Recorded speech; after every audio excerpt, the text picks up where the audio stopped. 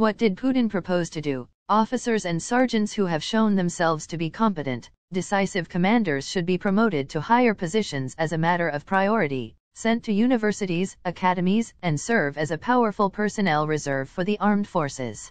They should be in demand in the civilian population, in government at all levels.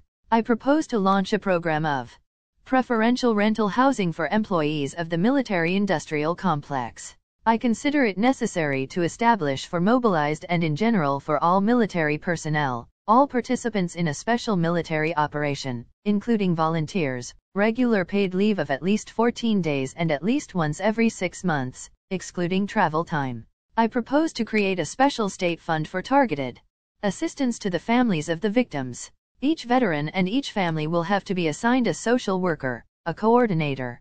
Thank you for watching my video. For more videos, stay connected and must subscribe my channel.